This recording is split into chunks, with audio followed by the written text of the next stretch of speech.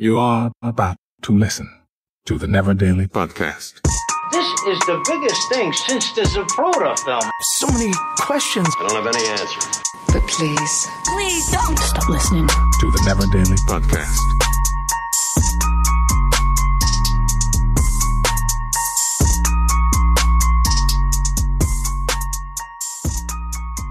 Welcome to the NeverDaily podcast. I wanted to bring something up here right off the front. I opened up Instagram to find your one of your favorite living rent free in your head accounts, which you told us it's what was it called again? I'm on my main page now. Called We're Just Normal Men. We're just normal men. And I don't want to steal your thunder, so explain explain the story again on what's going on here with this. So there's an account on Instagram called We're Just Normal Men, and they post the same video clip every single day. There's nothing different. It's the same clip every day. And you're like, well, that's got to get boring fast. Here's the crazy thing. It doesn't. And you'd have to watch the video. All you got to do is go to Instagram, type in We're Just Normal Men, and you'll see the account. It's the same video over and over. But it's like a British kids show where there's a puppet with a dog on it talking to a woman. And in it, the woman, the dog talks first, and he goes, "We're just normal men."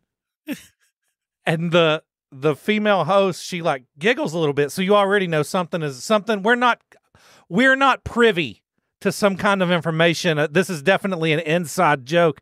And she giggles and she goes, "What do you mean, normal men?" And he goes, "We're just innocent men." And she fucking loses it, dude. And it's funny, even without context, the video was funny because and then you do a dive into the video and you learn the backstory of this video is the guy that's got his hand up the puppet's ass, the night prior was apparently coming home from the bar with his friends, and they were all drunk, and they were approached by police who were looking for a man who had broke into a store a few minutes earlier. And one of his buddies was scared shitless. And when the cop started questioning him, the guy said, "We're just normal men." And the cop giggled a little bit and said, "What do you mean, normal men?" And he goes, with tears in his eyes, "We're just innocent men." So stupid, but brilliant. So what you saw in the video is an inside joke that only they got, the two of them got at the time, and that's why they're cracking up so hard. The video is hilarious. And now I watch it like 12 times a day. We're just normal men. So that got me thinking. And it's like that Martin Scorsese delivery. Like coming from a dog puppet.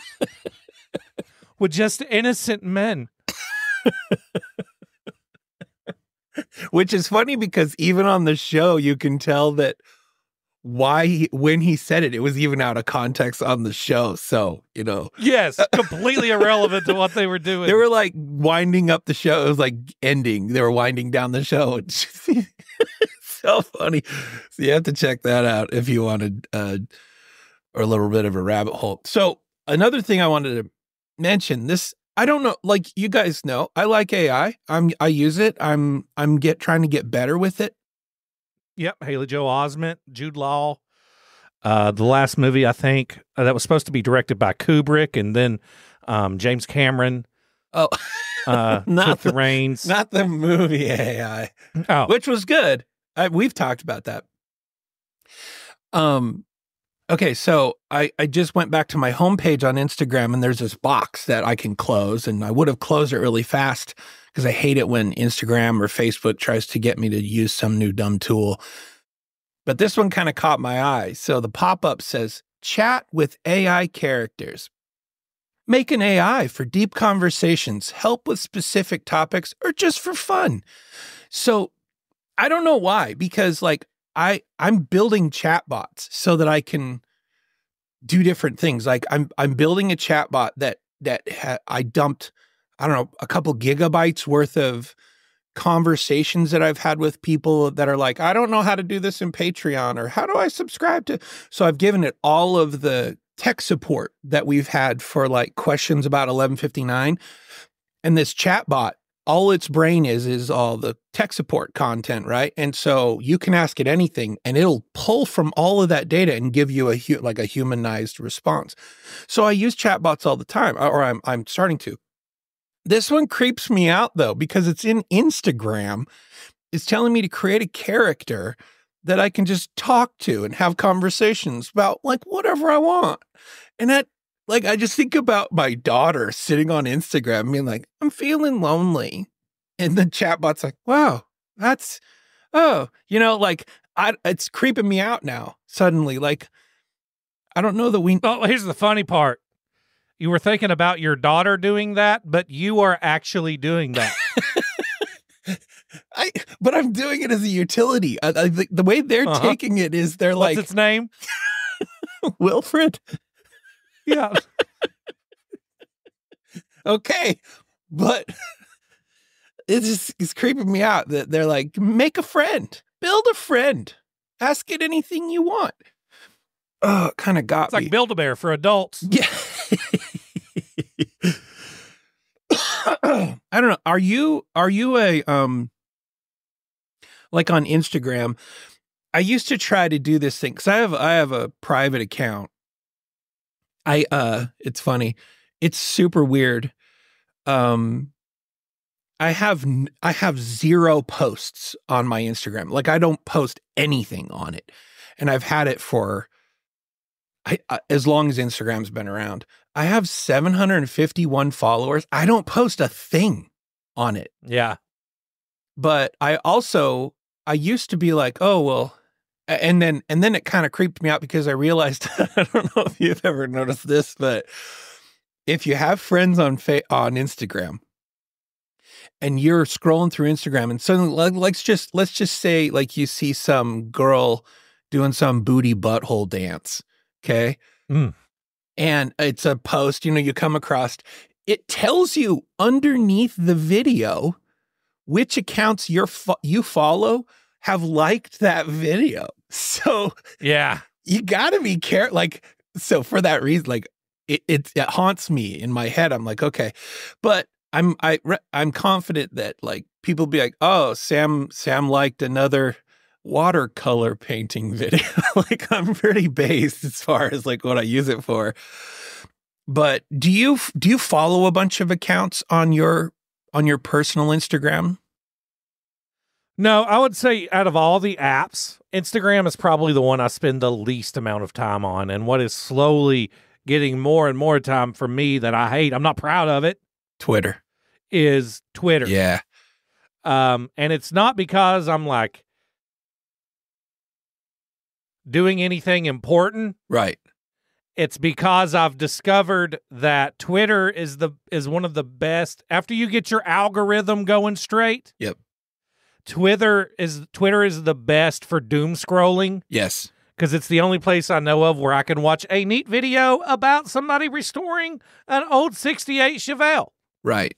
And then I can roll one time with one click of the mouse, and now I'm watching a man be beheaded. Right. It like Elon has said, he's like, this will be the place for free speech. So I've bucketed my social, and I think it's just the way that I've kind of built the algorithm is built for me. But Facebook is like a community. Like it's where I have people that I might comment on a thing here and there. And then I might post something random here and there. Instagram is, it's like, Instagram for me is like walking the aisles of Hobby Lobby, or walking the aisles of the auto parts store, or walking the aisles of the antiques. Like it's my passion project hub. Yeah, it's safe. Yeah. And then Twitter is like walking the streets of Gaza. Yes. Well, exactly. And you and I had this conversation a little while ago, and I was kind of banging the drum that Twitter is now if something happens in Gaza, within 8 minutes, we'll know about it on Twitter, because Twitter is like this, it's the world's market for what's happening right now. And so I use it for that. But I've also realized sometimes the algorithm reflects the uncomfortable truth about yourself that you don't want to really accept. Mm-hmm. And for me, X or Twitter reflects the fact that I really have a deep interest in, is the world ending? I guess that's the best way to put it. Because I think everybody's feeling that way right now. Yeah, you're right. I have to. I can only give Twitter so much time in the day, because it's two things for me. It's the absolute overload of what's happening in AI, which is, it changes literally daily. It's so hard. It's an absolute whiplash. You can't keep up with it. It's very hard. But I'm trying, because I do truly believe that if you own a business, or you're in a business where you can affect change, if AI isn't a consideration, or you're not thinking about how AI could affect your business, you're going to be behind. And I believe that. So trying to keep on the front edge of that. But then also, I like knowing what's happening on the world stage. And today especially, I had to turn it off, because I don't know if you know, UK is burning down. Falling apart? Yeah. Because there's the Muslim immigrant mobs and the anti-Muslim immigrant mobs that are clashing now. And their prime minister, who was just put in, is telling everybody, you better stop messing with the immigrants. He's saying, from the videos I've seen, that's not really what's going on. What do you mean? I mean, there's a lot of destruction going on and thefts and everything from the immigrants. Yes. So this is the frightening part. And this is why people are like, oh, the UK is lost, because the prime minister is very, very left leaning. And so he's telling the people native from the UK, that you are being intolerant, you're racist, you're bigoted if you're fighting against the Muslims that are running around literally with machetes and swords. There was a BBC reporter on the sidewalk talking about the white mobs that are running around affecting the Muslims. And in the background is a gang of Muslims with machetes and swords. But the problem is the prime minister, and there's two sides to the story, but I'm just saying, from the lens of what we're seeing, the prime minister is telling the white natives, you better stop it. And he's even saying, if you say anything on social media, we will come and arrest you. The thing is, it's not just white natives. It's black natives too. Right. It's natives. The natives are tired. The natives, there's a huge portion of that population that's also black. Yeah. And that's kind of beautiful, because it's brought them together. Well, and I think that's always been a really interesting thing about places like London, is there's a very diverse population. And but this has been a population that's been generated over generations, and they've assimilated. They've found ways that these diverse cultures that have come together in London to coexist. And what you're finding is, ideologically, the immigrants that are coming over, by the way, not a lot of ladies, not a lot of kids, just a bunch of guys. They don't have jobs. And this might sound critical to some people, but there's a reason why the whole local native population is up in arms about this. But the prime minister is pro-immigration. So there's video now of a lady who said something on social media, and the cops showed up to her house to arrest her. It's out of control. Anyway, that's where I go for my what's happening in the news, but I can't give it very much, because I'm like, okay, is the world as bad as it seems? Hopefully not. I'm having to put forth a concentrated effort on all socials to not talk about politics every single time I do anything, just because of how much politics I'm watching right now. Right. It's like, I mean, it's an election season. We're in the middle of an election. I know people get tired of hearing it, but like that's taking up a lot of my time is keeping up with what's going on with the election. More so for me, for the entertainment value. Yeah. Just because of how fucked Right. everything is. It's almost like a reality show level of fucked that we are. And I'm really enjoying it. I'm really enjoying watching everything crash and burn just because I can't do anything else about it. So you might as well giggle and make some popcorn. Yeah. And it's just, it's the end of the world. Something.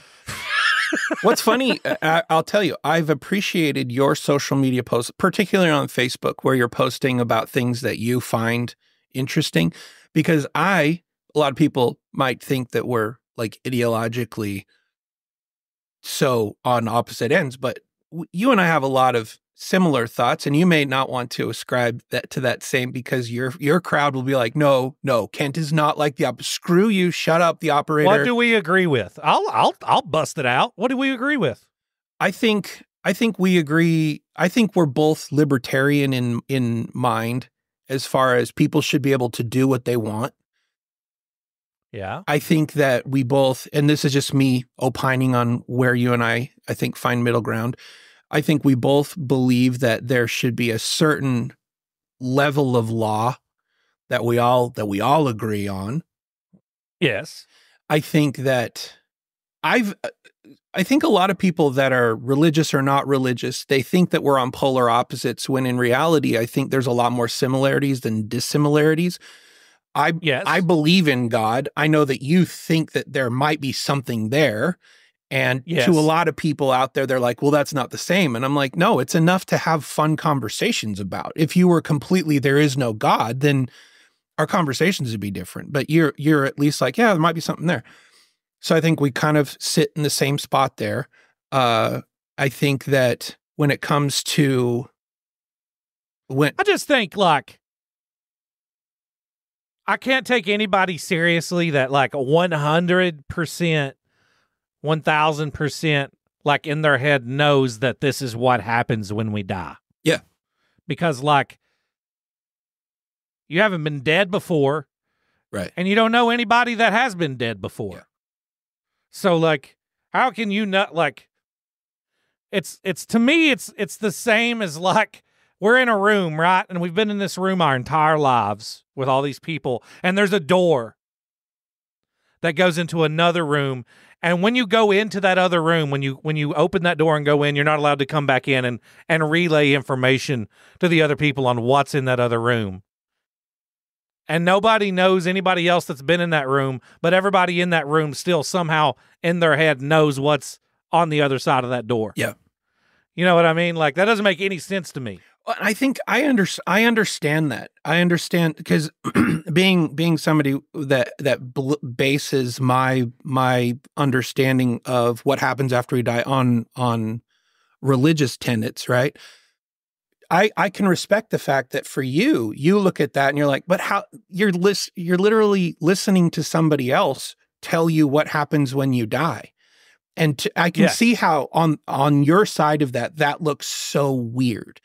Like, and to any, and that's, here's the challenge, I think, with having a religious belief is you and I both have had sex, right? Oh, okay. Boy, howdy. We've both had sex. Not with each other. Not with each other, right. We've both had sex. Yeah. But we both tried. We're just two bears, and we're both probably bottoms, so it was a challenge. But a lot of belly hair rubbing together. I did not know how much static electricity that generates. No, okay, we both had basically turned us into Magneto. I think it's kind of like this. It's like we've both had sex, and we understand the massive impact that having that experience in your life has on your life. Like, we watch how it affects people in the world, our friends, our family, our interpersonal relationships. But it's something that now if you think about sitting on a couch next to Mo or me sitting on the couch next to Bean Bean and being like, all right, I'm just going to explain everything that I know based on my experience, you would be like, there's no way I can explain what I've experienced to this person who is not only hasn't experienced, but is years away from understanding the gravity, right? That to me is having this. That's the best way I can explain having a spiritual faith. Is it's so individual. Like when I knew that, like, I knew there was a God. It was because I had that experience, right? And then from there, I can't explain that to somebody who hasn't experienced. If you've parallel with the sex thing, I can't explain it well enough that you're like, okay, no, I believe that there's significance there. You'd have to experience it yourself. And that's the best way I think I can explain it. Is it's such a fundamental piece to people that have faith, but it's impossible to just transfer to somebody else. And so until somebody else is like, well, I'll give it a shot. I'll go and see. I'll find out if there's something there for myself. And then I think that's why it's really hard. Once you have that little bit, then you're like, okay, well, I should listen to this person. Oh, where have they talked to me? Oh, they've talked to me in that book and this person. And then you start building that. And then because of that baseline faith, somebody is like, here's what happens when you die. Then as a person with the faith, and I'm listening to people that are of faith, they say, this is what happens when you die. I'm more apt to believe and understand and then maybe get confirmation for myself that that's true. But all of that aside, it's like the sex thing. It's like, I can't expect you. I can't just hand it to you, right? And so I can't expect you to. I hear you, but like, here's my counter argument to that. I am now, but like, I didn't grow up a heathen. No, right. Totally. Like, I grew up in church. Yeah. I went to church every time the doors were open because my grandma made me, up until I was about like 13, 14 years old. Yeah. I grew up in church, in a Southern Baptist church. And I remember like so bad, hearing people talk about, I felt God and like, it was so emotional and all this stuff. And there was a period there where I got really into it because I so badly wanted that feeling. Right. To like experience that, what I've heard other people talk about. And no matter how hard I chased it, I never felt anything that I couldn't pin on me just wanting to feel that. Explain it another way, right? Like, oh, well, this is why I felt never. I've never felt that in my whole life. Right. And I have tried, man, on multiple occasions. And I feel like if there was a God in that sense, and a 12, 13-year-old is begging to feel something from him, and he does nothing, that's very concerning. Yeah. That's very concerning, because I've never felt anything like what a lot of Christians or Muslims or any religion right, claims to feel that couldn't be attributed to other factors. Right. And as somebody who's had it, I just sit here going, I don't have a good answer. I don't have a good answer on why you didn't have that experience. Again, if we take the sex scenario and I say, it's a beautiful thing. It's a mode of communication that and I believe you. But let's just say that you're the person who had a terrible experience with sex. I can't, or, using that same logic, it's like, you're like, man, I've tried. I've never felt anything. I also need to say, sorry, I was talking on an inhale. I didn't have a bad experience with religion either. I mean, I enjoyed going to church. Yeah. I love spending that time with my mom. I remember eating fucking Werther's Originals and like the little strawberry things that only grandmas know where you buy them, where it's in a strawberry package. The ones that only show up at Christmas. Preacher. Yes. And Yeah. and going to Sunday school, and there was little cliques in Sunday school, just like at school. Yeah. Some of us would go outside at playtime and play football, and there'd be that one little gay boy that like is really fighting his feelings, skipping rope in the corner. And like, still, even with the good, I had a good experience with my upbringing but I never felt anything. Yeah. Yeah. And I think some people in various faiths would say, well, you're missing out. I just look at it like Kent, if I had to give you, if from my perspective, I think that you're a powerful individual. And I think anybody that's ever heard you talk would say that. And I think oftentimes for powerful individuals, life is harder because whatever you're going to affirm and confirm in your life will be harder to come by. And I'm not saying keep trying, Kent. That's you'll fair. find God. What I don't know saying, about being powerful, but I do require a lot of convincing to take something as fact. And I'm not using this as a missionary moment. What I'm saying, I think in anything that you do in your life, you are a powerful individual, and it's only going to come through rigor.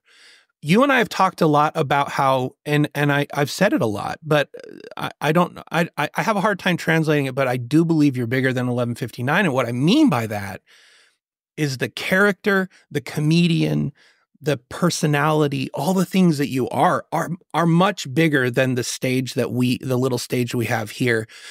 And that will increase as you are interested in having that increase. But I believe that about you, about everything. You've taken steps recently to be more of an entrepreneur, right? And that comes with new learning. It's everything that makes you more powerful. No one's going to be able to just hand it to you, Kent. And I mean that, I'm not like finger wagging, or I'm saying you personally are going to become more powerful because you put the time and effort in. I'm talking to myself, I'm talking to anybody there, but when maybe I'm not a good entrepreneur. You want me to tell you why? Why? Case in point, Patreon. Now, Patreon does have a tendency sometimes to fuck people over. They're getting double charged, stuff like that. And I don't know how to deal with Patreon. And I'm going to say this information, and I'm going to front load it with, please don't take advantage of me. Because this is how I deal with people getting fucked over by Patreon. And I've done it many, many, many times in the past month. And it is having an effect on our account. When somebody messages me and says, hey, Patreon screwed me out of this amount of money, I just double so if say it's $9, I go, how much do they screw you out of? They go $9. And then I ask them for their Venmo, and I send them $20 from my own account, dude. And this has happened a lot. Oh no. And we are suffering for it. Yeah. One thing I found in a month, and Jess can attest to this, we have a percentage of people that have what I'd call buyer's remorse. And so they'll sign up for Patreon, and then they'll be like, oh, I needed that money. Not that they even hated the content or anything, but there are some excuse engines out there who come and they're like, they plead their case, and sometimes there's buyer's remorse. And Jess, you're talking on a muted, but you need to unmute. Okay. Sometimes whatever platform it is, they could accidentally be double charged, but the bank catches it or whatever platform catches it, and they actually get the refund of the second charge like later in the statement. Yeah. So sometimes you may be giving them a refund and they aren't even being double charged. And that it's a case by case basis. So you have to go in and look at each individual one and kind of do an analysis of, that's where I kind of back out. Okay, so if not, I think you're going to be in the hole Yeah. because $20 turns into $60, turns into Try like $260. Yeah, $500. That's more what I'm around- saying. I've And so- probably done it in the Not that past people month, have. probably a dozen times. Yeah. Okay, the percentage of people that have ill will are very very low, small. very low. But That's why I'm just comfortable like- talking about it, especially with our audience. Right. what I'm saying is that the people that are doing it, like you or I, could maybe just be confused on the process, or confused on what's happening. So you have to go into them individually. And This is where it's really important. And I'll tell you how this is important for everybody to hear too. If you're dealing with Patreon or one of the other paywalls, is there are 2 transactions that happen every time you get billed. One is an authorization to make sure that you have money on the card. And and it depends on your bank or your financial institution. You see the authorization hit, and sometimes the authorization is even a different amount. it could be 3 transactions technically, because there's 3 things that happen in every transaction. And the authorization is not a charge. So Patreon may ping your card just to make sure that you have money there before it tries hitting your account, because Patreon is I've found Patreon to be a little bit money grubbing in that this happened like a year and a half ago. They accidentally mischarged almost all of our people. A normal company would have been like, we're rectifying this. They didn't want to deal with the 3-cent fee on every error they made. So they came to me and they're like, we need you to communicate to your people and tell them to run their card again or check with their bank. I'm like, no, this is your problem. They're like, well, yeah, but the fees. Yes. And I'm like, no, it's 3 cents. You can suck it up. And I wasn't. And that's why I say it's a case-by-case basis. So of each you have one. so many factors. Are you doing it on a credit card or a debit card? Is it a credit union or a bank? So I guess, Kent, the one thing I would say is 95% of the time it's not you. And it's not them either. And it's not them either. And it will settle. Patreon. It will settle itself. Right. 95% of the time, if somebody's like, oh, I got double charged, they're not getting double charged. The other thing to know is I think a lot of people think that Patreon is all knowing. And so when they switch from $11.59 to yours, they think it's just going to stop charging the $11.59 tier. It flip flop. But no, now they're getting charged for both. So there are more than one angle. We've dealt with it for a long time, but 95% of the time it's not you and it's not the listener. It's the paywall, and it works itself out though. That's the important part to know here, is that if you go 30 days and you see it's not fixed, then there's something to talk about. But usually this stuff's rectified within 5 to 7 business days. And oftentimes it's not a real charge. It's a pre-auth or an authorization. Your bank squares it away. It's people when you go to the gas station and you do it, a lot of gas stations pre-authorize your card for $100 to see if you got money before you put gas in, but that charge disappears. Anyway, I don't want to tell you to stop refunding people, because there will be times where you have to refund people. And that's what I was going to say. If you are confused on the process, you could talk through the scenarios with us. Yeah. I don't not mind. even that I'm confused. But I know you don't want to deal with it. I just don't want to deal with it. Yeah. Yeah, but in the long run, though, it's only going to hurt you. Yeah, So, as long as it's I know not that hurting sounds somebody cold. else, though.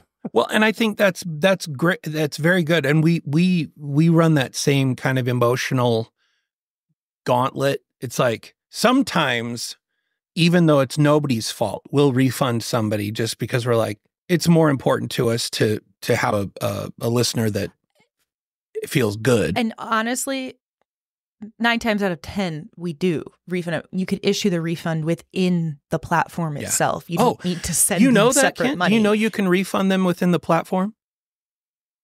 I did not know that. Yeah. Yes. No. When you click on a person in Patreon, it shows you their name, and then below it shows you the last 90 days of transactions. And then there's a refund button next to each one of those.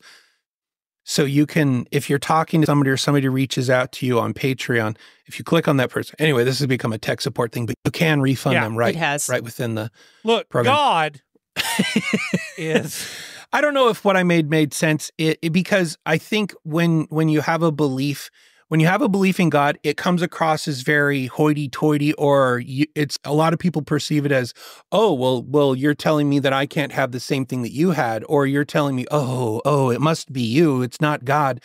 I don't have a good answer for that. All I know is that once you have a confirmation, it's really hard to turn away from that. And that's why I think a lot of people that look at people with faith are like, you're totally brainwashed. But the experience you have, the closest I can liken it to is that unique experience where until you've had X experience in your life that you can't I used sex, maybe that's a bad one, but until you've had it for yourself, you can't wrap your head around its impact on your life. And I feel like I'm already being and kind that's of preachy. fair. And I don't mean to like bring politics back up into it, but like one thing I'm seeing a lot and this is with the Trumpers. Yeah. Is and I've lost a lot of my biblical knowledge, so I haven't been to church. I'm like 15 years, but what is it? Thou shalt not worship a false prophet. Yeah. Oh, and the way they're putting Trump's Trump up on it is a little weird. It's really wrong, creepy. Is what it is. It almost feels, as somebody who's not even religious, even I go, I think that's a sin. What you're doing? Yeah. You're worshiping a millionaire. I drive down the freeway. Who has always been a millionaire. Yeah. I think in some people's cases, and I think both sides are doing it, they're like, which is the side of evil that that lines more up with my ideals, and they're picking the. We do not have awesome options, but to your point, Well, I mean, both sides is fucked. It's fucked. Yeah, Kamala today picked her VP candidate, and it's the governor of Minnesota. Yeah, I had never heard of him until she picked him as her VP. Have you ever heard of Ilhan Omar? Yes. So she's the senator over in the Minneapolis area. It's so highly Muslim now. It will probably Ilhan will probably never be unseated. But the governor is he lines right up with Kamala's ideals. And so it's a great fit for Kamala. I mean, it's a great fit. This guy is, he just had an interview and he said, one man's socialism is another man's neighborliness. So he's definitely in line with like how she wants to see things go. It's an interesting fit. Yeah, but to your point about the Trump thing and everything, I think that the people go so overboard so quickly, thinking that everybody's going to understand. I see memes shared by like people in my family and stuff that's like got Trump up by a cross. Like they're like one meme away from just posting a picture of Trump on the cross, crucified. Like it's so fucking weird, dude. It's so weird. I'll do you one better, and I think a lot of Christians maybe don't even realize how hardcore this is. I drive down the highway, and there's a church off the freeway, and they have one of those big blinking signs on the freeway, and it just says, this is gonna probably piss a lot of Christians off, but it just says, Jesus died for you. And here's the thing. In order to understand that at all, or have it not be a totally creepy thing, takes a lot of looking into it. Otherwise, you just sound really flippant. Like all that does for somebody that has zero context in Jesus is like, oh wow, thanks for insulting me. Like that bothers me about Christianity and other faiths like that, where they're so hardcore with like fundamental beliefs that they throw a really fastball at people without any context. What does that even mean? without context. Like, Yeah. imagine just plucking somebody out of Kenya, that, you know, a tribe, and bringing them here and showing them that sign, and then having them try to figure out what that means on their own definition as they're driving by 65 miles an hour on the freeway. Impossible. I guess. You know what? Does that make sense? Like it bothers me when whenever I see see something like that in my head, I think, well, it would have been great if he would have acknowledged my existence when I was 13 years old and trying so desperately to find religion, and he just completely ignored me. Thanks, JC. Right. And I guess that, like, so that right there, because what I said, plucking a guy from Kenya, drop it in front of the sign, he's got to figure it out. I guess what it's doing, I guess, what I said earlier, which is, regardless whether we're talking Christianity or we're talking, you know, CNC machining, the sign can be in front of you that says Jesus died for you, or somebody can plop a 5-axis CNC machine in front of you. Neither one makes any difference until you put in the effort. And sometimes it's going to take a lot of effort to figure it out for yourself. And but I'm so tired of the political. It's just, you can't avoid it right now. I don't like talking. It's what's on my mind a lot right now, just because I'm consuming so much of it because it's an election season, and I get stressed out, and then I have to go outside and hit a tree with a fucking tie rod to get my anger out. And it's like, we've got Trump on this side, we're fucked, and then you got Kamala over here. Give me a word. Any word, and I'll tell you how Kamala, let's say, I would just pull a random word out of my head. Society. Okay. This is Kamala. Every time she says anything. Yeah, see, the thing about society is, we as a society, we live in a society. And we've had societies for millions of years, and in the future there'll be a society, and we're in the society right now. And then everybody, oh my God. Oh, she's fucking brilliant. Oh my God. Can I get a shirt with that on it? Yeah. God damn. Is she reading from a book? How did she have that memorized? Her cackle's killing me. Did you hear the one that she's sitting in between? Oh, hold on. Let me do the same thing, but to a black crowd. Oh. Yeah, the thing about society is, I used to make greens, right? And we lived in a society when I was making greens.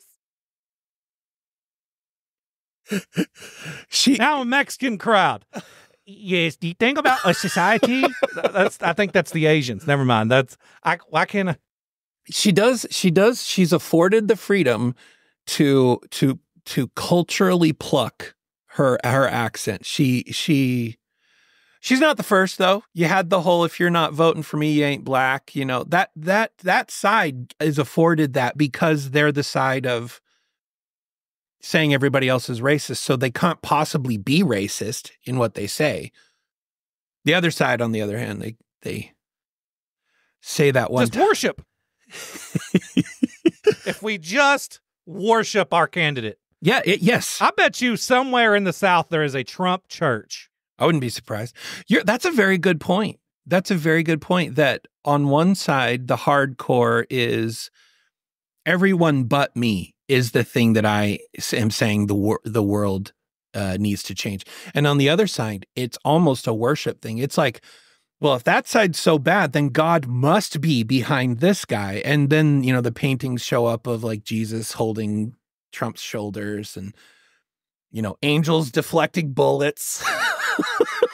Let me tell you something. If there is a God, he is not standing behind Donald Trump, guiding his moves. This is a real hard thing for people, God-fearing people to think, but he doesn't get involved on everything because we have to choose how things go. Otherwise, the whole thing about judgment is going to be a real messed up situation. It'll be like, well, Kent, you did do this. And you had agency. You could have picked another way, but you did this. Yeah, but then that thing happened. Well, okay, I'll give it to you. I swooped down and I affected that one. So I'm not judging you on that one because I swooped. He doesn't swoop. He never swoops. If he swoops, it makes it into a book or a scripture somewhere or something, you know. I would vote for the Shane Gillis Trump. Oh, me too. If Shane Gillis ran for president as Trump, I would vote for that guy. If you had to pick a candidate, like one that you're like, I would live happily 4 years under that guy, like a real person, like somebody, not a real person. Yeah. Like somebody who you think would do okay. Jordan Peterson. I could get behind that. I think Jordan Peterson is one of the greatest minds of this century. And I love him so much. And I don't fucking care if you're hearing this and cringing. I love Jordan Peterson. Mine's a little odd. Do you know who I'd pick? Who? Dana White.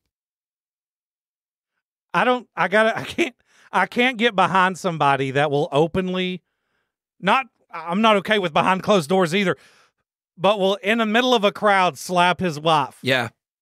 I watched that video and not a lot was made of it. So maybe I'm being a bit dismissive. I'm like, what happened? What did happen there? Oh yeah. Jess just said Jordan Peterson's from Canada. I forgot about it. He can't. Yeah. He can be vice president, I think. I forgot about that. Or something. That's a bummer.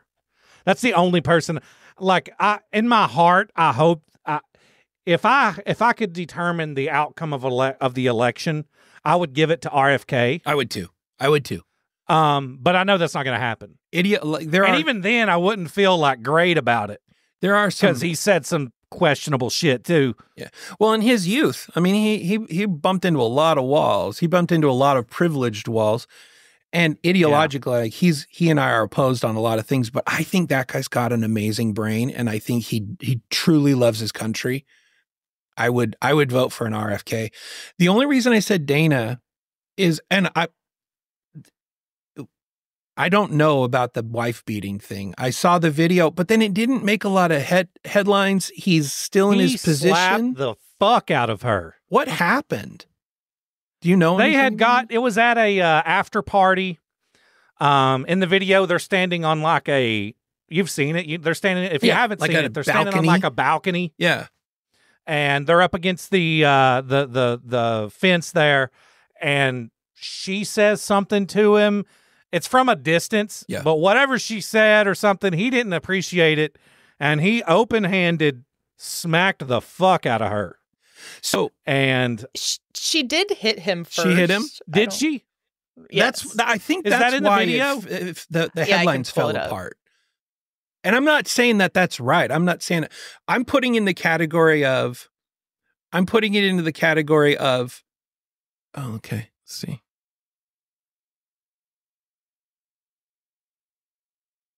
Slow-mo. See, he fucking rocked her. Now, if her slapping him is in the video, I guess that shows what our mind chooses to remember. Look, I don't think a woman should put her hands on a man either. I want to say that. Just because you're smaller than me doesn't mean you have the right to hit me.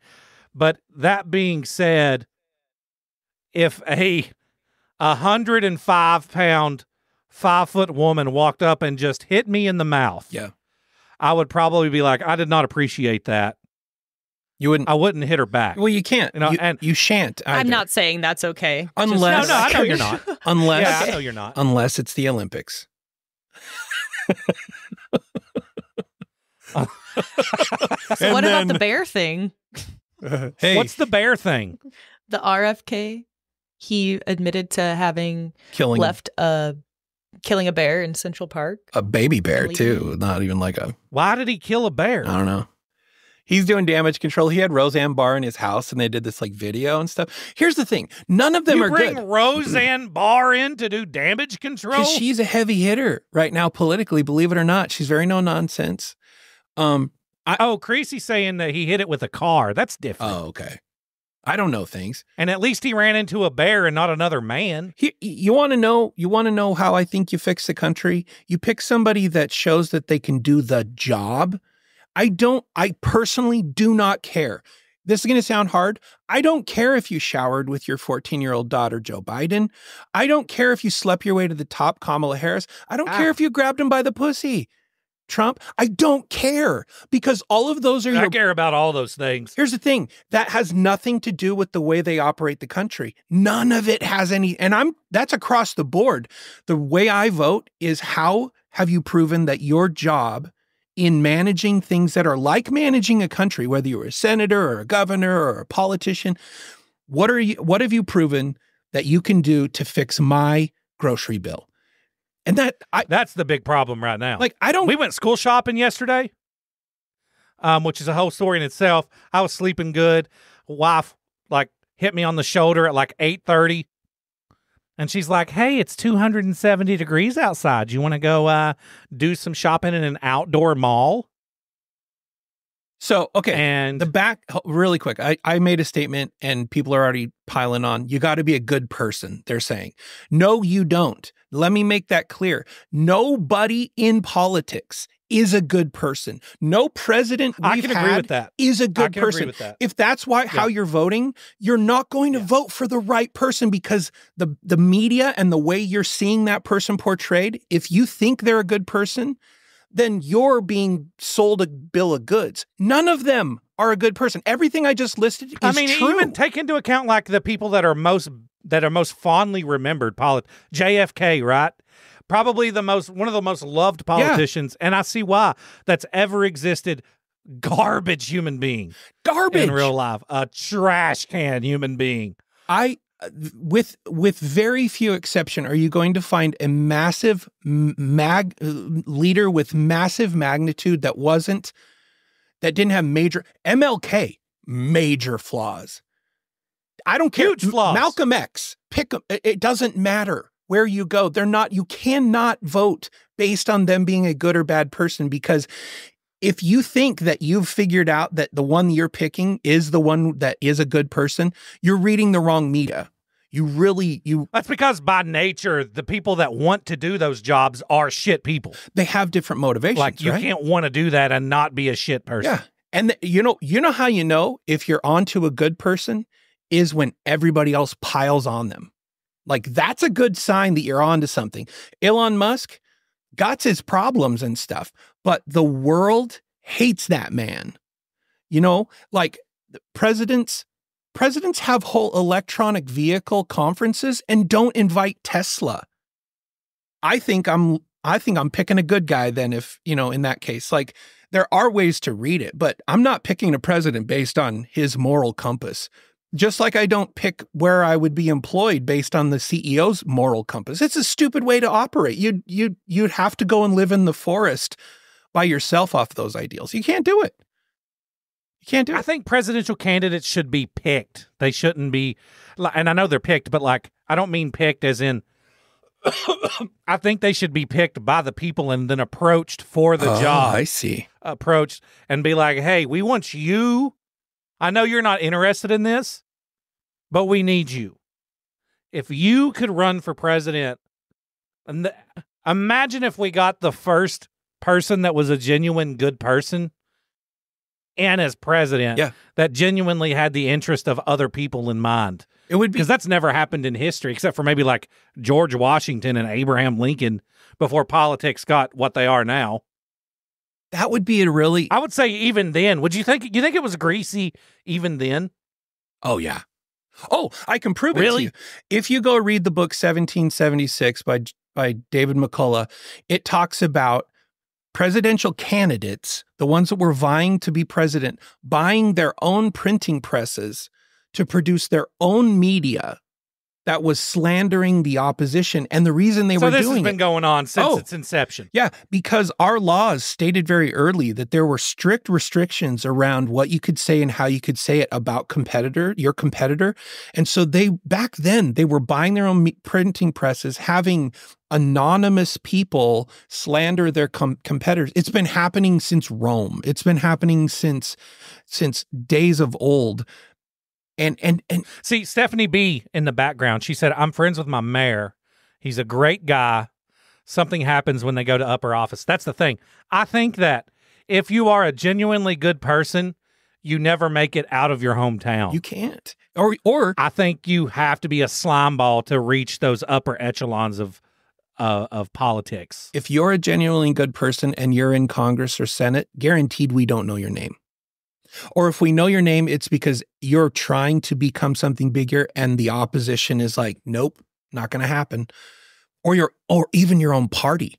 Because you have to be able to be a certain level of puppet to do this job. And I think if maybe that's a reason why Trump is as hated is because he picked other people to help puppet him rather than the normal politician puppets.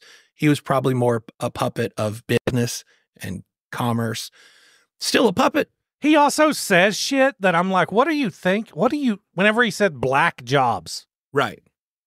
How do you even like rewind 4 years in though? What world do you think that's like? But rewind it was, and people could say, well, that was an accident. He didn't mean to say it. That's like that. Like the media. Even if I was stoned out of my mind and up there giving a speech, that term would be like, that is a bad thing to say. 4 years ago, though, say that. 4 years ago, CNN, everything was about black jobs. So the media makes the things the problem.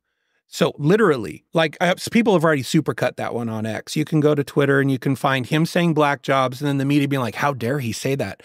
And then rewind to the same people that are saying, how dare he say that? They're saying black jobs 4 years ago. So you can't, that's what I'm saying is you can't go off of grab him by the pussy because even that has a backstory. Do you know he's not saying I can go and do that? He's saying there are women that will let you do that. If you go back and listen to that. So everything has a spin. Everything. And I don't care. Did he shower with his 14-year-old daughter? Did Biden shower with his 14-year-old? He did not. Exactly. He did say she looked awful good, though. I'm just saying, you got to go off of the job description, not off the character. You'll never pick the right guy if you go off character. You won't. And then I also cringe when politicians, and both of them do this a lot. They prop up a black person. Like, look at, like Trump just did it at his last rally, I believe. He brought a waitress that he ran into at fucking Denny's or something. She was a black lady, right. Very articulate, well-spoken lady, but it's just like, I see what you're doing, man. Like, this is so... How do we not? Like, and the Democrats love doing that. That's like their favorite thing in the world to do is bring up minorities, but Trump did it.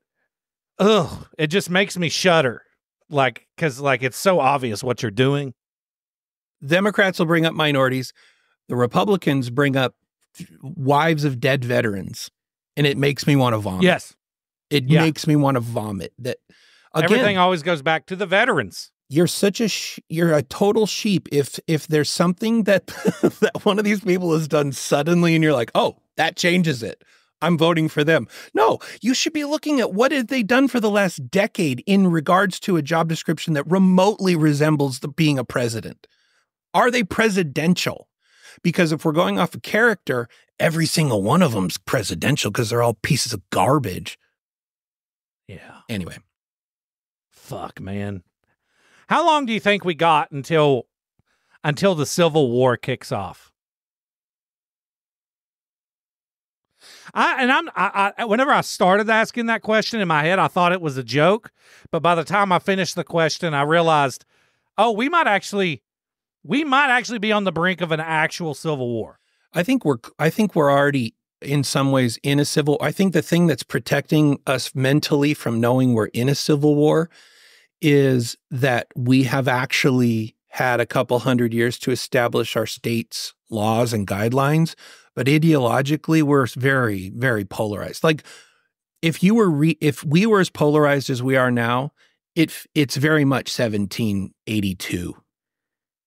You have very pro-British and you have very pro-American, and they're not going to change their sides. I think we're very, very close to that. I think that we are probably, if you're going off the actual Civil War, the U.S. Civil War, we're year 2 or 3 before the Civil War kicks off. Because the only thing that's keeping us from doing what UK is doing right now, where the people get in the streets and they're like, no, we're sick of this, The only thing that's keeping us from doing that is we're waiting to see who the president is. And then it starts a roll. One side is going to go, nope, you picked the wrong guy. Police state be damned. We're done. We're done with this. And I honestly, doesn't matter which one you pick this time. I think it's coming. Well, to lighten the mood a little bit, I would like to share 2 ideas I had for a prank show. Yay. So the first one is you go into Walmart, right? Yeah. And you have a folder, a manila folder, and you approach random dudes at Walmart with a camera, and you shove a camera in their face, and you're like, who are you here to meet? And they're like, well, what are you talking about? I was like, well, I've got the chat logs right here. Oh, no. You're fake pedos? That would be approaching people as if they're pedophiles and exposing them.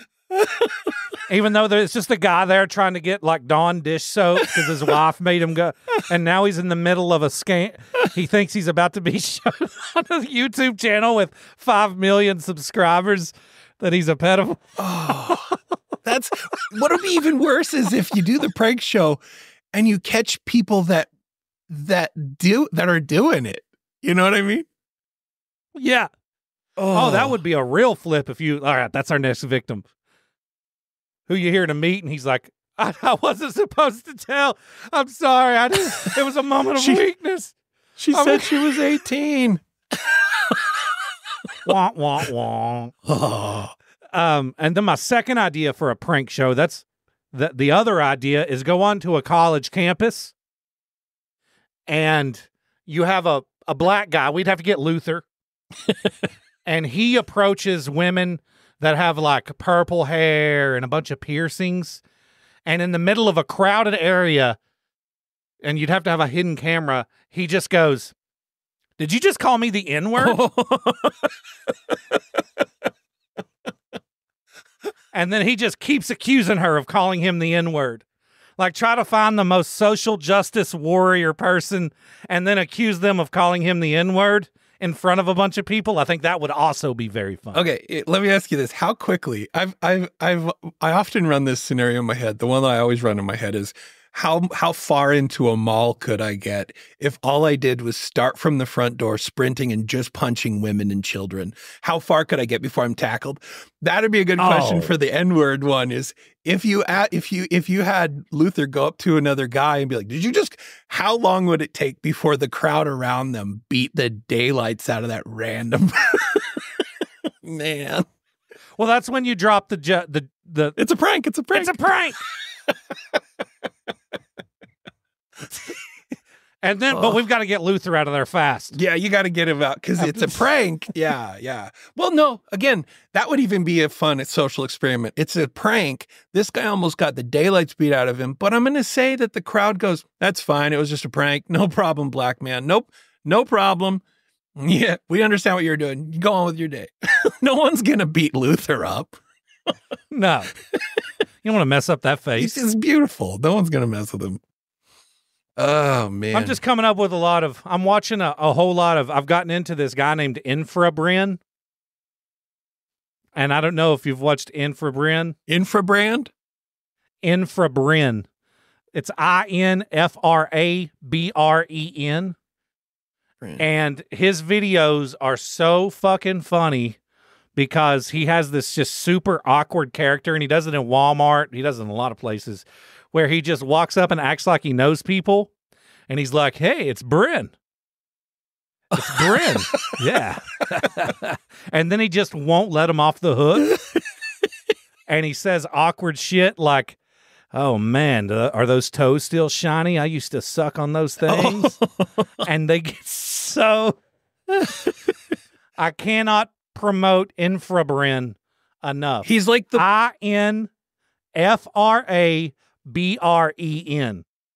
What's the guy that you told us about the other day where it's the black dude and he walks up to me, he's just like, I wouldn't do that. I wouldn't. Yeah, I'm looking for it right now. It's the guy. Yeah, he walks up and he's like in the alcohol aisle and there's someone looking to buy alcohol and he'd be like, been sober for 8 years now. Are you itching real bad? I got an AA program you can go to. You know, or he'll walk up like the chip aisle and he'd be like, yeah, I've been off that high fructose corn syrup for about 6 months. How's it going for you? Like, and people are like, I'm not an alcoholic. Yeah. And he's like, yeah. That's the first step. What I said. First step. That's what I said. That's the first step is admitting your problem. Yeah. He's so funny. Fine, is it? Well, then Brand will come up, his like go-to greeting to somebody. And the funny thing is seeing, like, if you get the funniest part is seeing what they're seeing because he dresses so ridiculous. He just looks like an inbred redneck, and he'll approach somebody, and his opening line is always, well, how the hell are you, buddy? Just to a complete stranger. Or he also has videos, you've probably seen these, where he'll go into a restaurant, and he'll greet the staff first, and it's usually something along the lines of like, what is one of them? He does a rhyme that's usually really grotesque. So he did this like diarrhea rhyme to this just innocent woman that's just doing her job at Applebee's. He walks up, he's like, well, what is it? Well, spank my ass and call me Lou. Down my leg runs a stinky poo. And she's just staring at him, and he goes, a little diarrhea joke for you. A table for one, please. And she's like, have you seen John Breaks Bad News? Have you seen this guy? Yeah, where people pay him to break up with people, and yeah, those are funny too. Little diarrhea joke for you. Table for one. And then he'll get to the table and make the entire exchange with the waitress for the entire meal.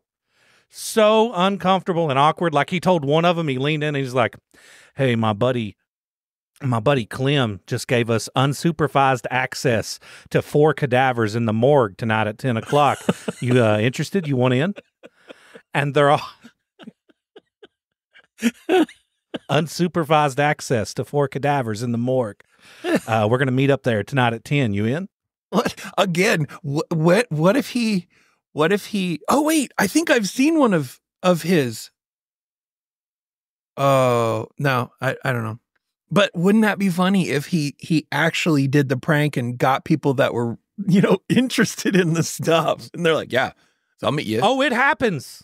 I want to say he had one where he hired, I don't know if it's his girlfriend or his wife, but she looks really young, and he put her in like footy pajamas and had her get in the shopping cart. And he was going around and being like, hey, how the hell are you, buddy? I'm looking for a babysitter. And she's like acting all seductive, and she looks like 14.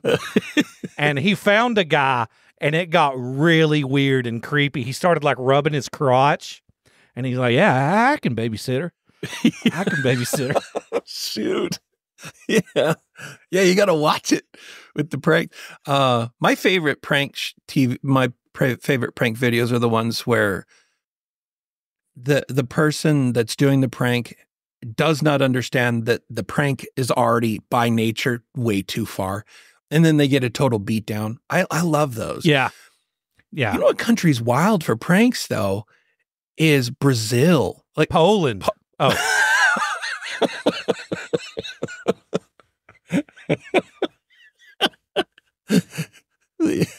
Brazil's they're the ones that like they'll do the elevator where the lights go out and then the ring girl shows up in the back of the elevator. She climbs out of like a metal panel. Lights come back on and then the lights go out and she disappears.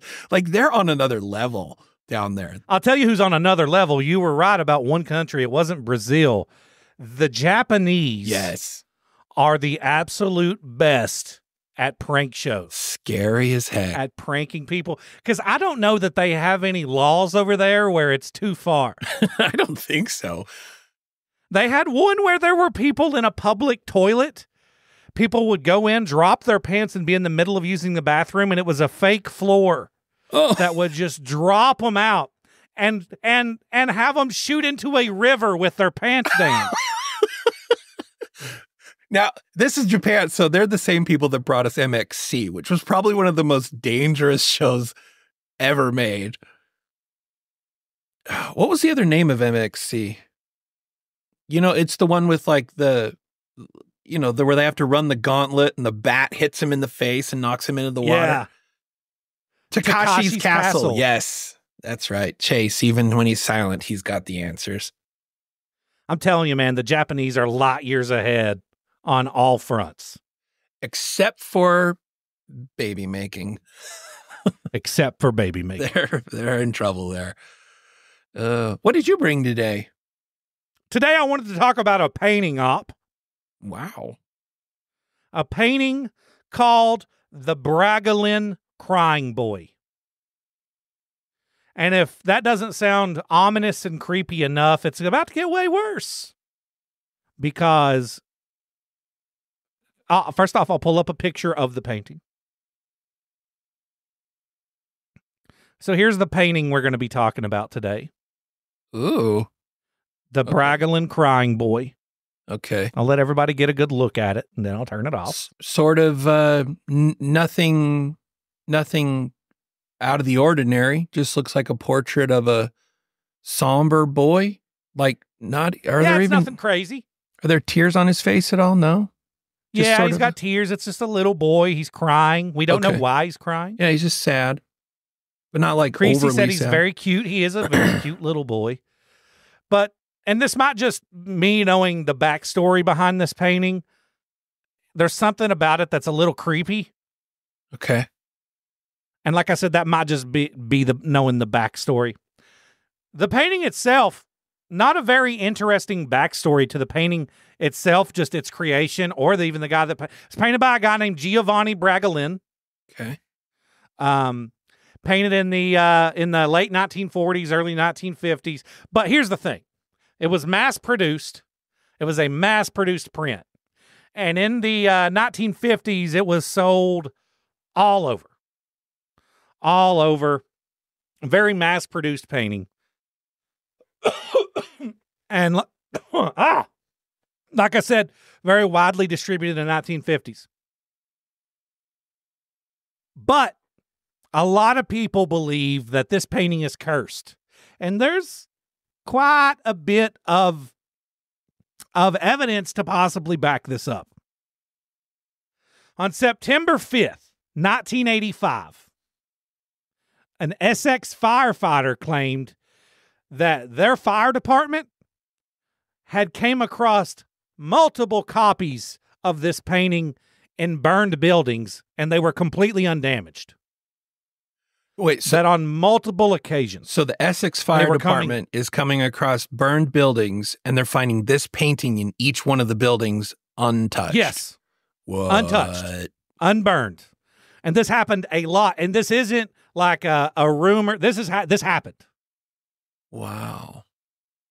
So naturally, you're going to go, this is creepy. We keep coming across burned houses, burned buildings, with these paintings inside that are completely untouched. They don't have burn marks on them. And it's not like we don't know how the paintings got in the house. The owners admitted, yeah, I bought that painting and it was hanging in there, but I don't know why it's not burning. By the end of that note, so this came out on September 5th, 1985. By that November, the belief in the painting's curse was widespread enough that the newspaper, The Sun, started organizing mass bonfires of these paintings. Ironic. Since it wasn't burnable. And those bonfires, it took a lot to get them to burn. Really? Oh, weird.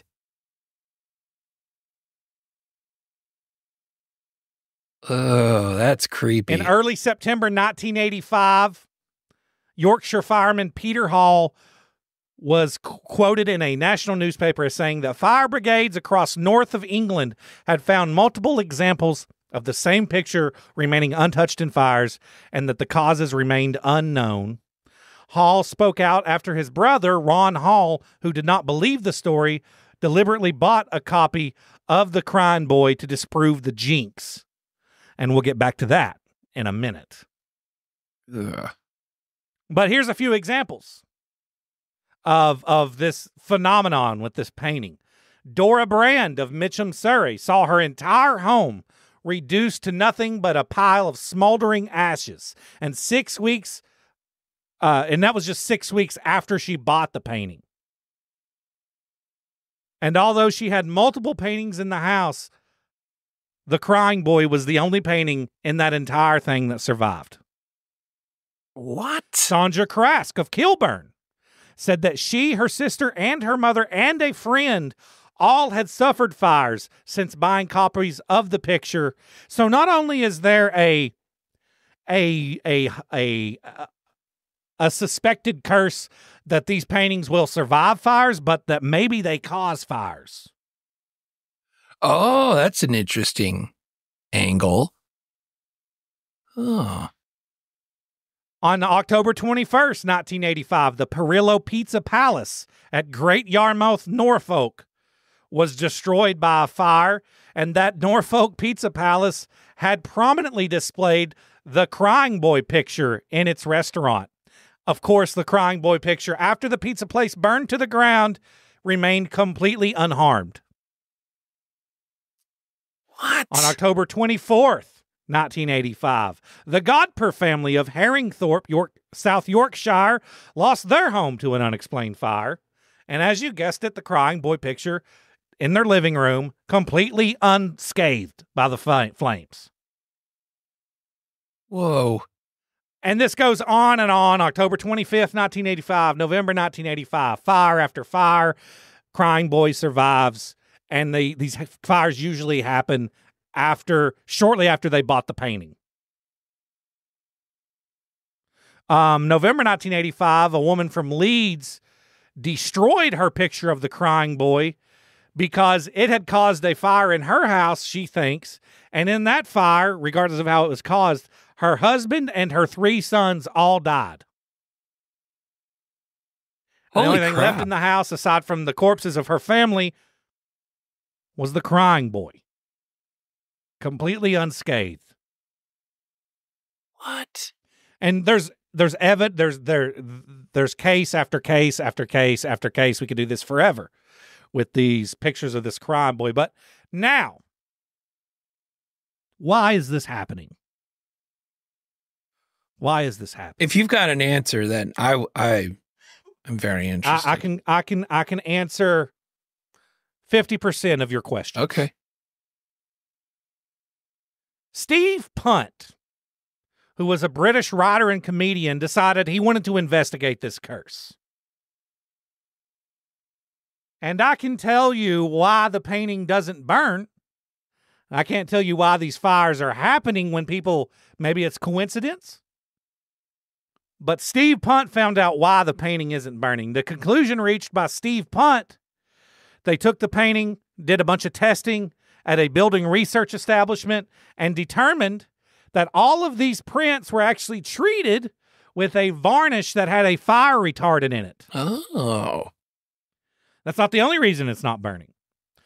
Furthermore, the string that came with the painting that held it to the wall burned very easily. So the string burns easily.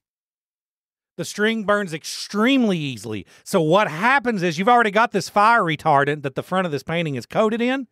The string burns, the painting falls, and because it falls at the base of a wall, it falls face down. Oh.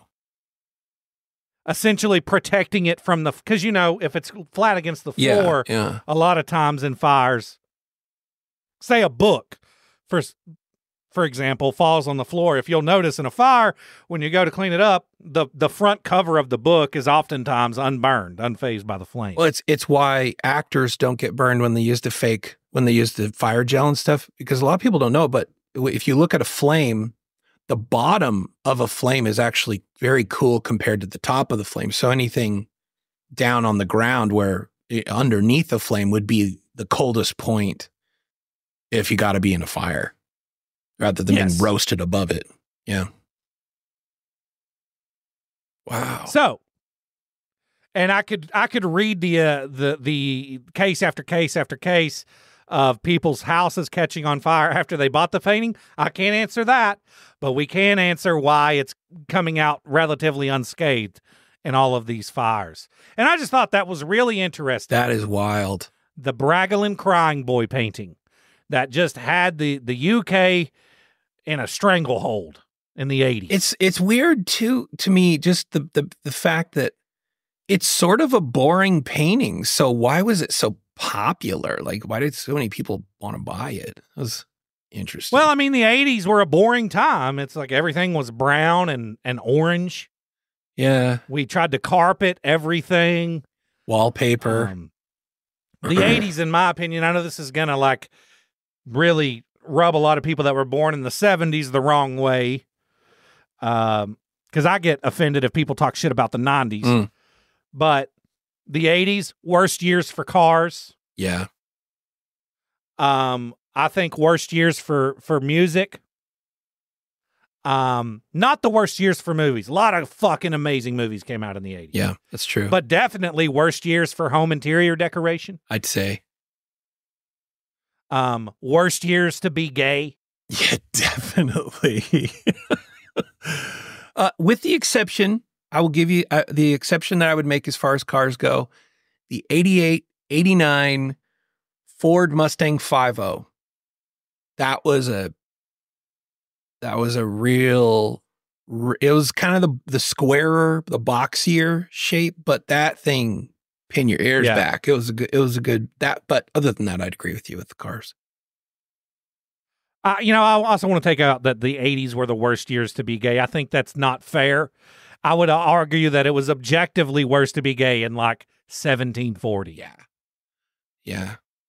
But the most modern decade, the worst years to be gay. But yeah, the 5.0 is a staple in the car. Like those things, even in bad condition, you're going to spend over $10,000.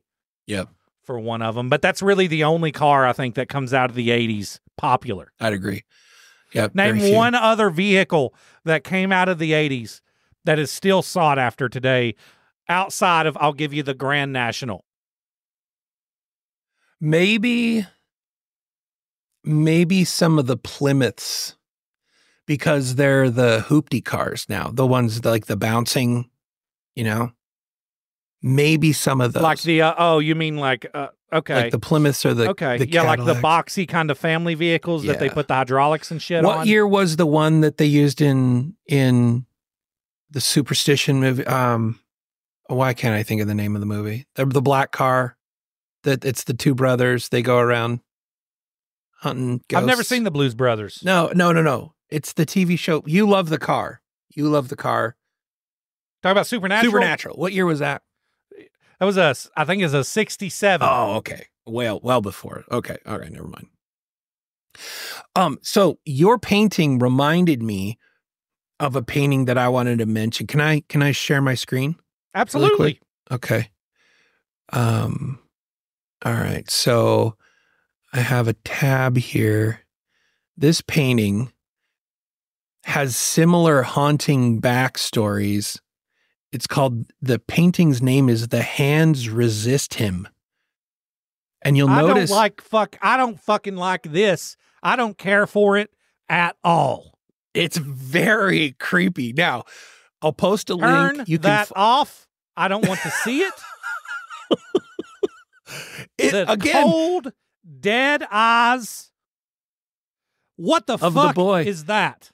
Check out the girl. The girl isn't a real girl. It's a doll. No, fuck that. Look at the hands pressed against the door in the background that are just coming out of the goddamn darkness. I know. It gives me chills every time I see it.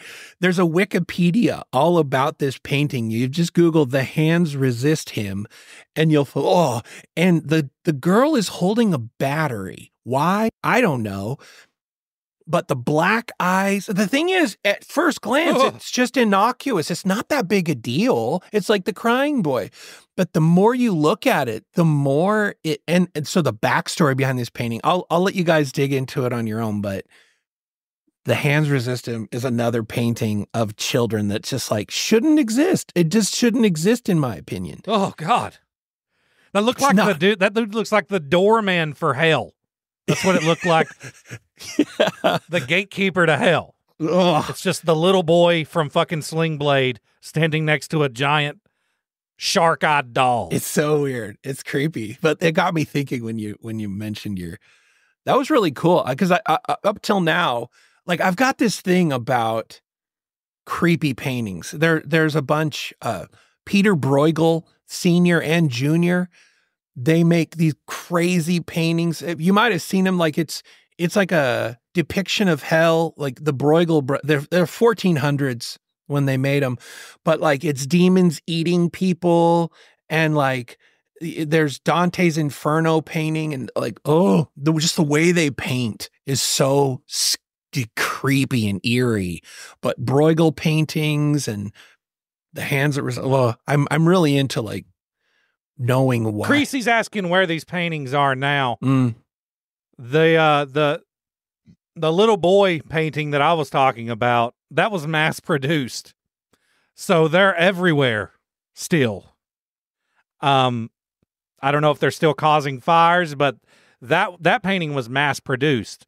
So there wasn't just one painting. I'm assuming, Op, that the one you just showed, that's probably a singular painting, right? Yes. There's just one There of them. may be prints of it, but according to Google, as of April 2024, The Hands Resist Him by, just even the name, painted by Bill Stoneham, was listed for auction on eBay by an elderly Californian couple who found it in an abandoned brewery.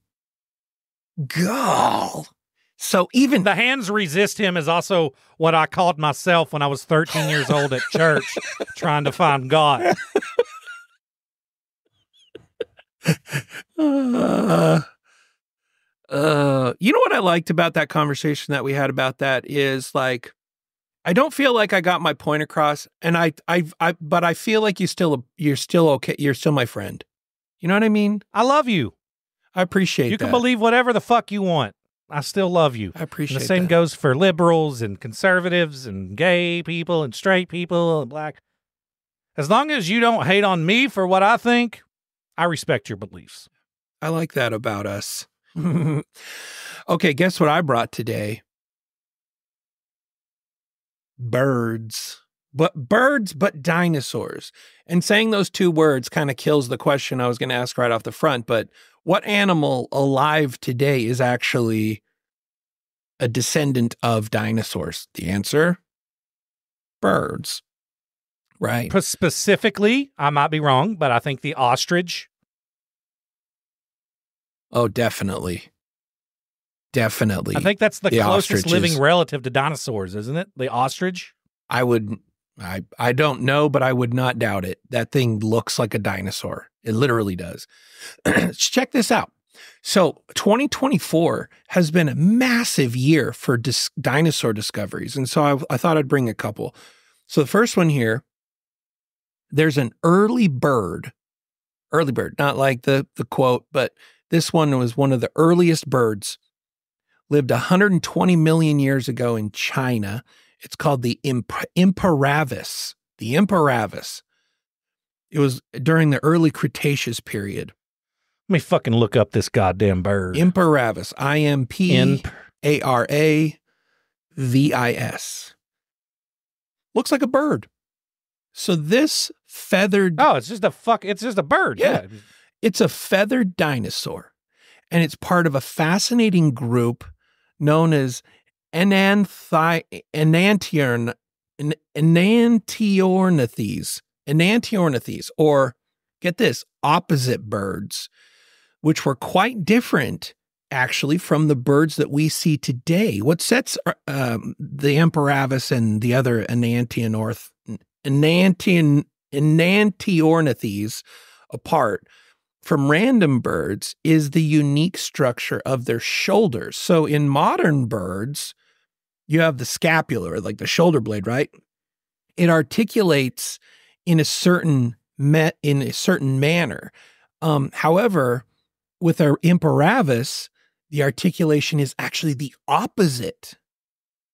So this feature in and of itself is what gives them the name the opposite bird. So this bird, the discovery of this bird is crucial actually for several reasons. First, it helps bridge a gap. And I'm sure you've heard of this before. Like they'll find a dinosaur bone and they'll be like, this bone right here. And they'll explain it as this bridges the gap in our knowledge between, we don't know what happens in this branch of development with a dinosaur, but they'll find a bone and they'll be like, this is a piece to the puzzle in answering a question we've had for a long time. So this bird, the Imperavis, actually helps bridge gaps in our understanding of bird evolution. So unlike a lot of its contemporary birds, like today's birds, Imperavis did not have teeth. This is a significant evolutionary step because it suggests that the loss of teeth and the development of an actual beak in this breed of birds occurred much earlier than we actually thought. We thought that they lost their teeth a lot later. But this is showing that 120 million years ago, they were already starting to lose their teeth. They were gaining beaks. It was once believed that opposite birds lost their teeth around 72 million years ago, but now we're pushed it back by almost 50 million years from there. So we're out at 120 million. So the beak is another point of interest. So beaks are incredibly versatile tools, as we know with like birds today. They allowed birds to exploit a wide range of ecological niches. The development of a beak in Imperavis indicates an adaptation to a specific diet or feeding strategy, which would have been crucial for its survival. So dinosaurs are tromping around looking for moving animals, dead things. The beak introduced a new method for catching insects out of the air or boring into holes in trees or the ground to find food, which was a whole different angle than other dinosaurs at the time. So it leveraged a whole different ecosystem to survive. And they think that that's actually one of the reasons why Imperavis and birds in general evolved successfully and dinosaurs died out, is because they found a diverse food source where dinosaurs were looking on the surface all the time. In cold weather, everything goes underground, so the birds could survive in different seasonal climates, as opposed to dinosaurs, which are like, if it's not on the top of the earth, then they're screwed. So this was kind of cool. You know what I love about you? What? I know that you're very religious. I go back to this, a callback, but despite how religious you are, you're still willing to acknowledge that evolution is a thing. Oh, man. And I respect that about you very much. I don't think they're I don't know if I'm like different in the world of people that are religious, but I don't see that they're different. I think God's a scientist and everything that he does is based on science. I don't think he does magic. The only thing that's magic to us is stuff we don't understand, I think. So I think evolution is that's actually a part of the creation process. Like, I'm not of a belief that God just goes, bloop, there you go. There you go. I'm going to give you, dinosaurs. Bloop. I think everything evolved. And I think that's actually part of the process. Look at us. Like if I believe in God, I got to believe that he believes that I should be able to evolve over time, over my lifetime, right? Why wouldn't he use the same process for animals? So, and also it just makes sense.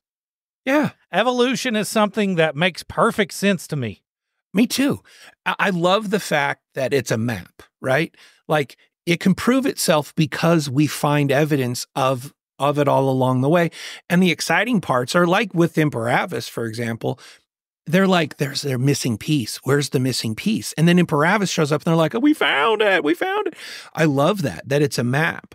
And I don't know. I think if you believe in God, I think one of the things that we often get wrong is we think God's impatient. I think evolution in and of itself shows that if there was a creator, he's got a lot of patience. It's just me. But thanks. I have you seen where scientists believe that apes have just reached the Stone Age? Oh, really? Yes. Use it tool making. They've started using tools. They've got video of them fishing from branches. Really? hanging from branch. Yeah, they think that apes in 2024, our version, modern apes, have just entered their version of the Stone Age. Yeah. That's amazing. I love looking at, like, a lot of people don't know this, but if you look at the branch of humanoid, so like where we come from, evolutionarily, there are 9 or more branches of humanoid. And what's crazy about it is you've got us in this advanced state, and we made it till now. But if you look at the others that didn't make it, it's sort of like the one way on the far end of didn't make it is sort of like the cheap China dollar general version of human. Like, it was never going to survive a day, you know, just like the toy you buy for your kid from Dollar General. It wasn't going to survive very long because it had a bunch of mistakes. It was physically flawed. But it's wild to see like how evolution actually builds a more resilient, to your point with the monkey. It's like, watch that play out over another 1,000,000 years. We may be sitting next to, you know, an animal that is very close to thinking and communicating like we do. I love that stuff. I always get so frustrated. I just check out when somebody says they don't believe in evolution. Like, just check out. I don't like, I'm just not interested in the conversation. I don't know what, you know what I mean? What's the other side of that? Like, what do you believe in if you don't believe that evolution was a thing? We have proof of evolution. Yeah. Like even if you disregard the overwhelming amount of scientific proof that evolution is a thing, we have proof of certain breeds of frog that have been relocated to streams in California that in just a few generations completely changed their color to match the surrounding vegetation and area. Really? In just a few generations? In just a few generations. Yeah. Yeah, I get... And that's observable, like, in our lifetime. That's just in a matter of years. And that's, you know, like, that's imagine fast. what 1,000,000 years could do. Yeah, I mean, I think, okay, so I think I answered my own question. So the other side of not believing in evolution would be believing that, is it, I mean, you come from kind of the Bible Belt, so maybe you know this better than I do. Is the perception that, yeah, we have evolution with all the animals, but humans are special, so God just plopped us on the earth? Is that kind of the, like, I've never really looked into it very much. No, they don't believe, a lot of the, like, hardcore, like, creationists, deep state Bible Belt people, like the kind of people that, and they're good, they're fun people to hang out with. Yeah. And they always make the best casseroles on the face of the earth. I want to throw that out there. You'll never have a better hash brown casserole. You'll never have a better cornbread pudding. I don't know if you've ever enjoyed a good cornbread pudding. I don't know if that's a Southern thing. It's definitely Southern, but I've had it in Alabama. So those people that just, they don't think that just animals evolved. They downright say evolution is not a thing. That's amazing. Like, how do they argue away all the evidence? They don't. Oh. They plug their ears and go, la, la, la, la. Oh. La, la, la, la, la. They don't want to hear it. They don't want to hear it. My mom has has their prerogative. You know, if they want to believe that, that's cool. It has no effect on me whatsoever. But the momperator is, I don't know, immovable on something that I have a hard time. She thinks that the dinosaurs on the earth were actually never alive on the earth. She believes that the dinosaurs that are here are evidence of like meteors hitting the earth, and there was stuff inside the meteor with the dinosaur bones and stuff. And I'm like, Mom, do you know that is fascinating? You know, cataclysmic that impact is, nothing survives that outside of an elemental. It's decimated. Yeah, I'm like, you can't. Plus, they're intact. How do you? She's like, that's just what I believe, and I'm like, that's crazy. I will say this up. I wish your mother was right, because that's a fucking awesome theory. I hate that it holds no scientific weight whatsoever. I wish I could believe that. I like to, in my head, think that on some distant planet in another galaxy, there are T-Rexes roaming the planet. And how they got on the meteor, I really don't know. I know. Like, I can't wrap my head around. I'm like, Mom, how did it become a meteor? Was it like an interstellar melon baller that just is scooping circles out of other planets and just hucking them into space? Like, how does that happen, Mom? She's like, I don't know. It's just what I believe. And I'm like, okay, all right. God, I wish she was right. That is so much more exciting than the truth.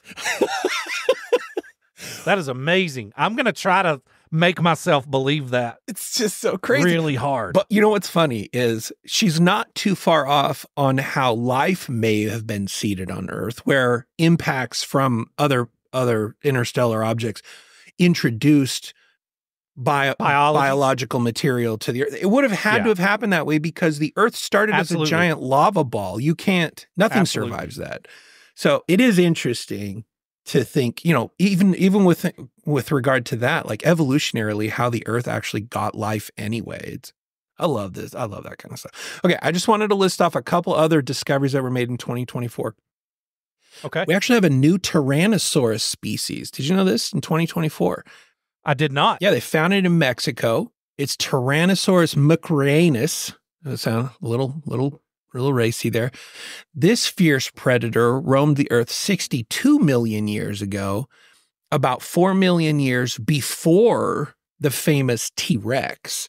So it had some cool differences too. T. mucranus had smaller horns and a more slender skull compared to T-Rex, but don't let that fool you. It was just as deadly. It hunted massive prey like giant horned dinosaurs and titanosaurs. Now, here's something. This is really cool. So some scientists a little while ago said, have we found the biggest tyrannosaur? And so they used a lot of data and they put all this data together and they said that based on the data and the findings that we've found so far, they believe that the largest tyrannosaur, realistically speaking, because you know they do that all the time. Like we found Big Blue, that giant great white that's still out there in the ocean, you know, and we've never seen anything as big as it. So they're going for they're saying based on data, the largest tyrannosaur that lived is probably 60% bigger than the current tyrannosaur that we have in a museum, which would mean that I can't wrap my head around how big that is. That's massive. It's like 60 feet long or something like it. So that's really cool to think about that. Yes, we found a lot of big T-Rexes and stuff, but have we found the biggest one that ever exists? No, probably not. Look at this one. Tyrannosaurus McDonaldus. It's got the coloring of Ronald. That's fun.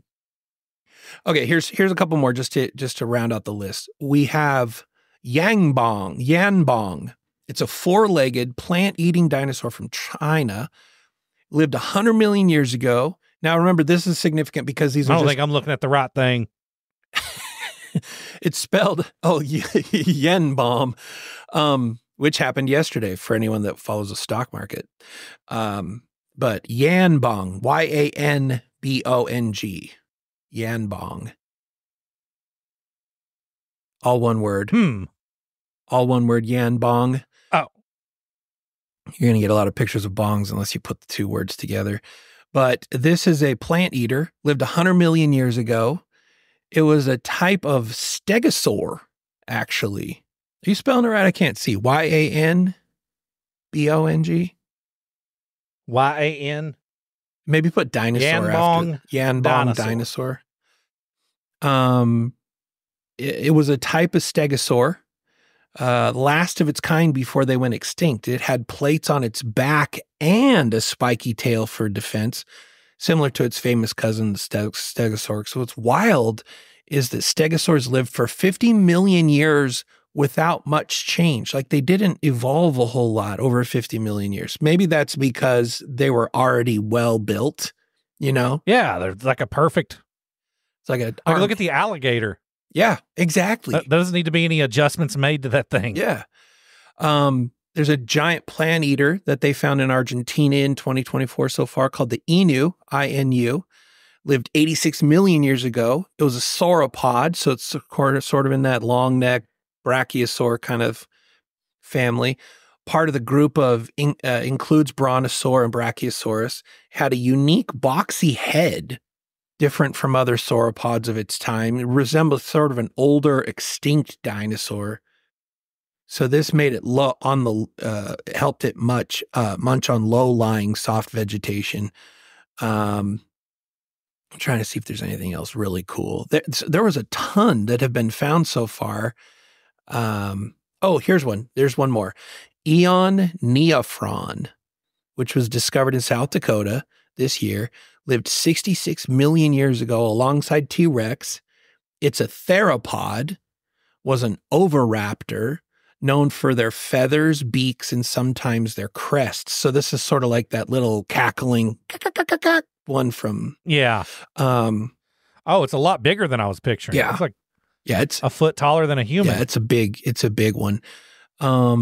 For that type of dinosaur. So its discovery actually challenges the theory that dinosaur diversity was declining before their extinction. So a lot of people thought that the diversification of dinosaurs had started on the decline, but this is actually proving that there were new oviraptors that were still being cranked out by evolution. And that helps us think that there was actually quite a thriving ecosystem right up until the dinosaurs disappeared. There's some really cool ones. You know what bums me out? This new thing they're trying to, and I don't want to say push, because apparently there's some evidence to suggest that the T-Rex wasn't the giant carnivorous destruction machine that we know and love, but more of a scavenger. Yeah. And kind of just a pussy. Yeah. And that makes me very sad.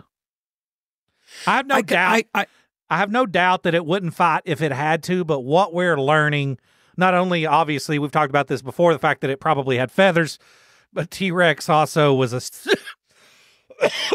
a scavenger. Yeah. It doesn't, to me, over evolution, like think of things that are scavengers. They lose their teeth, you know? Yeah. To me, it seems, I hold out hope that it was still just kicking butt and taking names. That's how my T-Rex in my heart. Well, like my T-Rex, the one that I have that came down in a meteor, he was a badass. The Momperator Rex. Yeah. The Momperator Rex. She was a badass. She was a badass. Yeah. She was a badass. I'm going to leave you with one dinosaur. This one's so cool. It's called Busting Ori Titan. Busting Ori. Bustingory. Busting Ori, all one word. Or Titan. They found it in Argentina. They find all of these titanosaurs down in Argentina. Holy fuck, dude. Right? I've got to show this one. It's crazy. Lived 95 million years ago. It's so big. The Titanosaur survived. This one, Busting Ori Titan, survived a local extinction event that wiped out other sauropods in the time. With its competitors gone, then Busting Ori Titan and its kin took over, and they ended up dominating the landscape. But this thing, they just found it. And what's crazy to me, and I love this, is these things are so enormous, but we are still finding them, discovering them for the first time. Like, imagine that thing's just hanging out in the earth and we didn't know about it until 2024. That just blows my mind. Wasn't it things were able to get this big because there was more oxygen in the atmosphere at the time, correct? Yes, and that's why insects got bigger too. And there's actually studies that say that insects particularly have a max they can get size-wise because of the way their circulatory and their breathing systems work. That helped prove that there was a higher oxygen level in the atmosphere. That's why they got bigger. But oof, man, that thing is huge. So lately I've been kind of on a Argentinian titanosaur hunt because there's a lot of wild stuff down there. I have a buddy from the Marines. His name Fedoli is his name. Super, like, I love the guy so much. We're still friends to this day, but just like super Jersey Shore kind of like fucking just shredded, a big meathead, talk like Pauly D, you know, like, and he was a devout believer that dinosaurs didn't exist ever, and they were created by the government. Wow. To make money. And it was our favorite thing to do as a squad or a platoon, depending on where we were sleeping that night, to make fun of Fedoli while we all drifted off to sleep and hear his wild opinions on, like, Fedoli, how did they make money? He's like, museums, dude. Museums. He had the whole thing figured out. What are the bones made out of then? He's like, it's just fucking plaster. It's just fucking plaster castings, man. Dinosaurs were never fucking real. He sounds like my mom. He's got it all worked out. He's got it all worked out. And the funny thing about Fedoli is, though, he wasn't religious at all. He just didn't believe in dinosaurs. That's amazing. Oh, if you're interested, he does deep sea fishing trips for people down in Florida. Really? In the Everglades, I believe. He is a charter for a fisherman. He owns a big fishing boat, and he'll take you out in the ocean and catch big marlin and shit. Oh, that's fun. With you. Shout out to Tony Fedoli. Oh, man. I love it when people... The fucking government created it, dog. It's castings. It's for make money. Dinosaurs were never real, Mullins.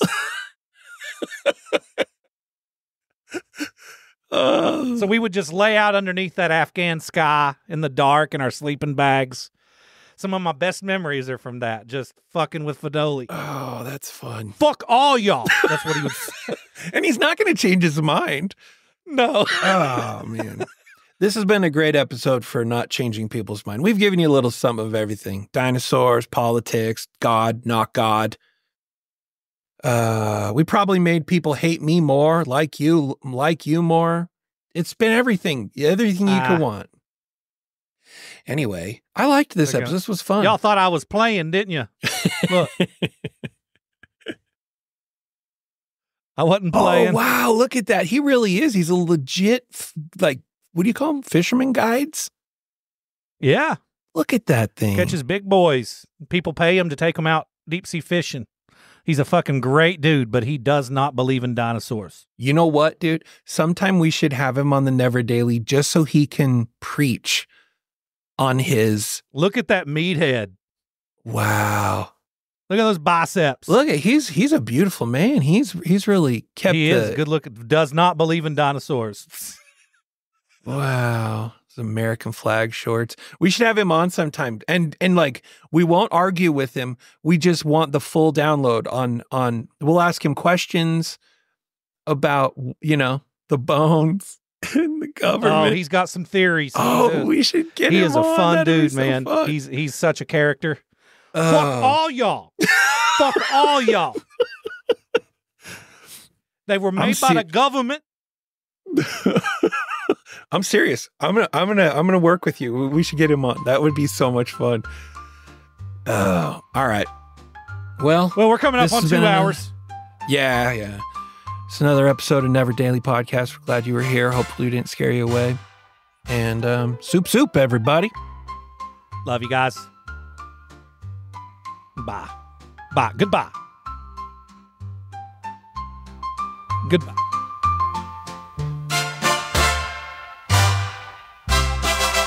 This podcast is gonna blow. So soup, let's start the show.